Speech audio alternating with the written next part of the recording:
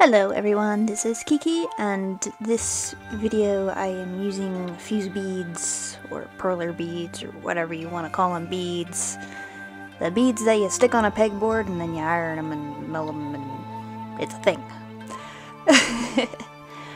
I really need to plan out what I'm going to say more. But I actually did this back before the Wind Waker bead artwork thing that I did. This is actually the one that I did right after I did the Wishsayer one where I first got the beads. I had meant to post it before Linktober started, but that didn't happen. So I'm posting it after Linktober now. But this was really fun to do. It was pretty relaxing, even in the slightly more frustrating parts when I was running out of beads and I'm like, oh my god, I'm not going to be able to finish this, and it's taking up all this space, and I don't have the beads, and I was having trouble finding the right color of beads, so that was a whole adventure. In total, working on it, this took a little more than 14 hours. Which, honestly, for as big as it isn't too bad, I don't think. I actually, when I put all of the video clips together and saw that that's all it was, I was pretty surprised. It felt like it was a lot longer, but probably just because I could only work on them on the weekends, so it was spread out over a long amount of time. But this bead art is based on a pixel art I did, I want to say 2 years ago now, maybe a little more. No, I think I did it early 2020, actually, because that pixel art was actually based on a thing that I did in Animal Crossing New Horizon. So this is like the third time I've actually done this artwork, technically, I guess. When I did it in Animal Crossing, it was a little more simple, and then when I did it on the computer, I made it a little bit more intricate, even though it was still pixel, and then when I put it here, it got a little bit more complicated even. Mostly because I didn't have enough of the colors to match the ones in the picture itself, so I had to mix in a bunch of other blues and greens and other such things. I rhymed without meaning to. I used pretty much all of my blues from the one set of beads that I got. I had to purchase a lot more beads in order to finish this, and once I had finished the sky, and I pretty much had absolutely no blue left. I think I had maybe a total of 20 blues between the 4 different blue colors. The lightest blue I used all of, and then the second lightest blue I used almost all of. So I had to find more blue, and I was like, what am I going to do? I can't finish it.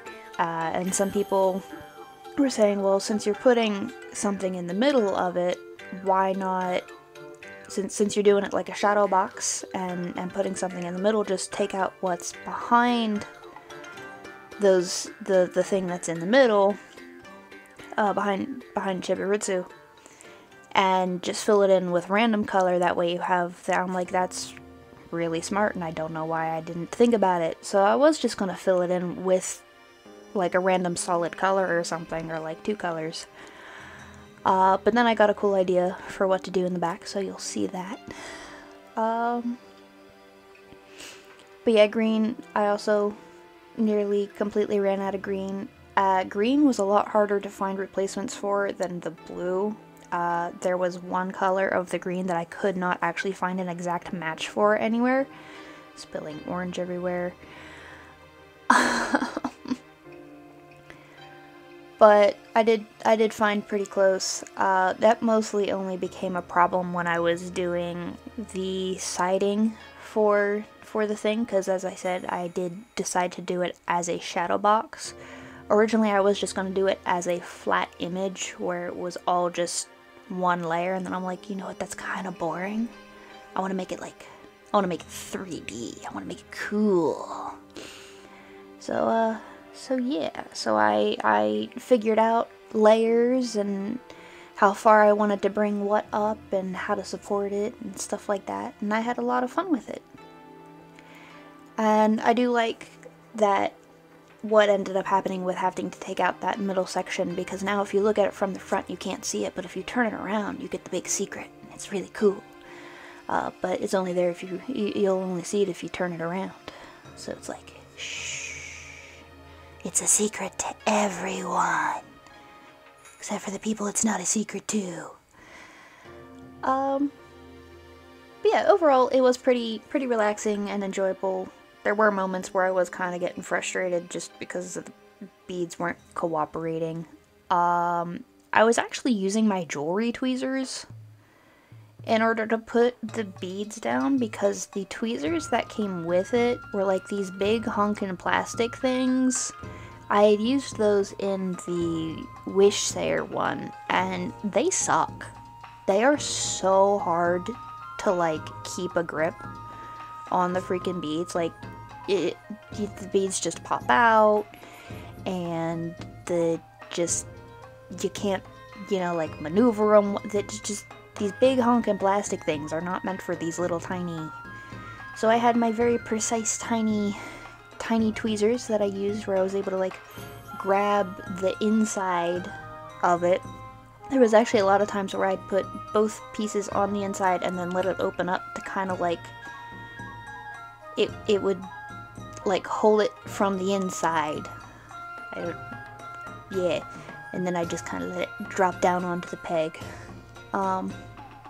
But I had up on my laptop screen, I had the picture pulled up so I could match it as good as I could to the pegboard. I think I did change the dimensions a little bit here and there on the pegboard. But overall it's pretty close. I did add in a few extra like sakura petals and such like that. I think I changed the position of some of the clouds as well. And I think I also changed the tree a little bit. But for the most part, it's pretty much exact.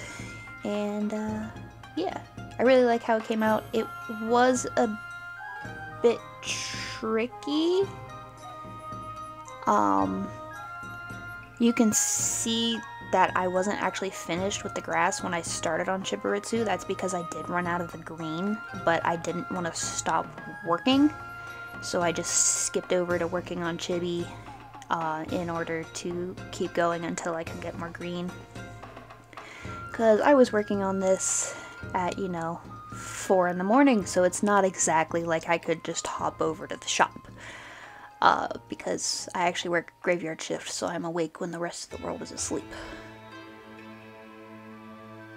But overall, I really had fun using the beads, just like I did with the Wish Sayer and the Wind Waker ones, and I really enjoy them, and I want to do more of them. They are time consuming if you're doing bigger ones like this, but they're pretty satisfying, especially like as you see it coming together. Like when it's normal speed, it's not quite as satisfying, but when you see it sped up like this, it's like, yeah, I like that. There is one thing, depending on who I watch do it, they melt it to different levels. Like some people like melt it the whole way so that you can't even see that there was a hole for the beads. There's other people that only just melt it enough that everything stays connected. There's people that kind of go in the middle, and I honestly can't decide which look I like best. So this one's sort of an amalgamation of all of them. And yeah, just which one do you guys think looks best? When it's completely and utterly melted down so that there's no holes, or when it still kind of has that holy pixel look? I mean, it still looks like pixels when it's all melted down, but it's like a slightly different kind of pixel look. I don't know how to... What do you guys prefer? Because I can't decide. There you can see my special little bit in the background. Can you read it? You'll see it from the right direction later on. But yeah, overall, I'm really happy with this one. I like how the layers turned out and how everything came together, and I hope you like it as well.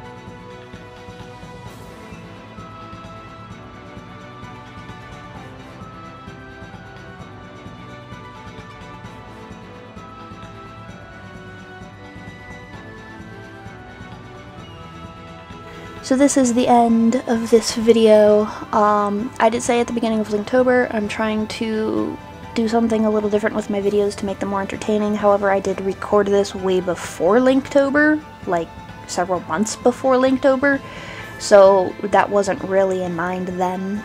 But I am going to try to make my videos a little better from here on, and I hope to see you around. Until the next time. Bye.